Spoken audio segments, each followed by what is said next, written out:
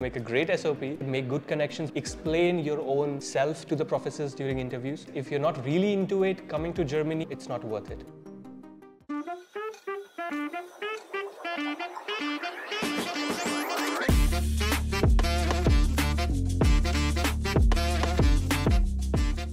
So welcome back. अभी हम लोग जा रहे हैं यूनिवर्सिटी ऑफ वुर्ज़बर्ग में.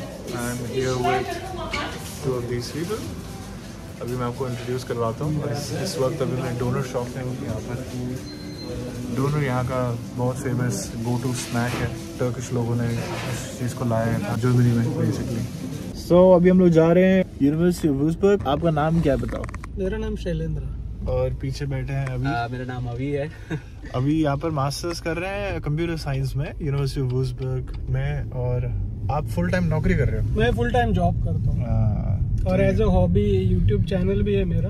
लोक प्रवासी नाम है. सर 2012 में आए हुए हैं. यस. बताओ. अभी तू स्कूल में था ना? मैं स्कूल में था. मैं 6th क्लास में था. तब तक ये यहाँ पहुँच गए थे. मैं 6th क्लास में था. सोच रहा था कि घर पे जाके डोरेमोन देखना है. शिनचैन. तब तक ये प्लेन लेके यहाँ आ गए थे. Alright guys, so I'm at the moment sitting here in the University of Würzburg. What's your name? Abhinav Singh. क्या पढ़ाई कर रहे हो? Masters in Translational Neuroscience. आपका इंडिया में बैकग्राउंड क्या रहा है? I have a bachelor's honors in science in neurosciences from Amity University, Noida. And it's been how long that you're here now in Germany? It will be 7 months now. How's been the experience so far? A bit challenging because initially I did not really feel that welcome. But over the period of time, I understood how they work, the culture works, how the system works. Henceforth, I'll have a much comfortable living. What kind of bachelors are accepted for this course? They accept anything based on biology or psychology. Okay. So I have my friends who have done their MBBS as well. So they are practicing doctors as well. And I also have people who have done clinical psychology from India itself. And other fields as well like neurosciences, biotechnology, biosciences. Anything related to biology or psychology is completely welcome. At the end of this course, क्या करना चाहते हो? Well, obviously that's a very subjective idea, but I would say for me, I have always wanted to be a scientist. For me, wanting to go into translational neuroscience is actually to contribute more towards the scientific or the research field of neuroscience. So psychological problems, neurological problems, and there's a ton of idea which is involved with neuroscience per se. हर तरह की बीमारी, all kinds of stuff, especially in Europe. Although in India it's pretty less, India is more towards psychological aspect of it. One point that this is one of the major reasons why I shifted to Europe to study for my future, because in India neuroscience as a field is still very slow. और फिर bachelors का 3 साल का degree था या 4 साल? Right, 3 साल. Bachelor's in honors in neurosciences. और आपने एप्लीकेशन कहाँ करा था जर्मनी में? Okay, so when I went to Dhure, I searched for neuroscience, just neuroscience, and I saw like a ton of list of public universities. I applied to University of Bremen, University of Würzburg, University of Göttingen, University of Tübingen, Oldenburg, Freiburg, and Goethe Institute of Frankfurt. सब जगह पे neuroscience. Yes. Although the degree varies a bit. For example, मेरे university में Masters of Science in Translational Neuroscience. Bremen, it's just generic neuroscience. Goethe and Freiburg, it's cognitive neuroscience. So they have a bit of more specializations. Right.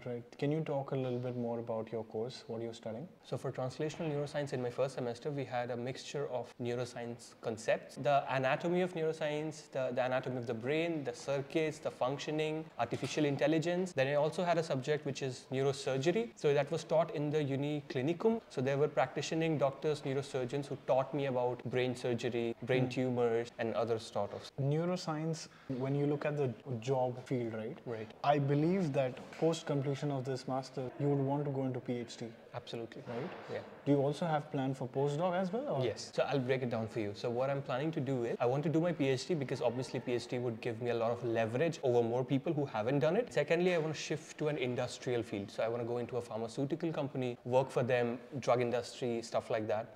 And then after the course of few years, I can do my postdoc with the pharmaceutical company or the academics.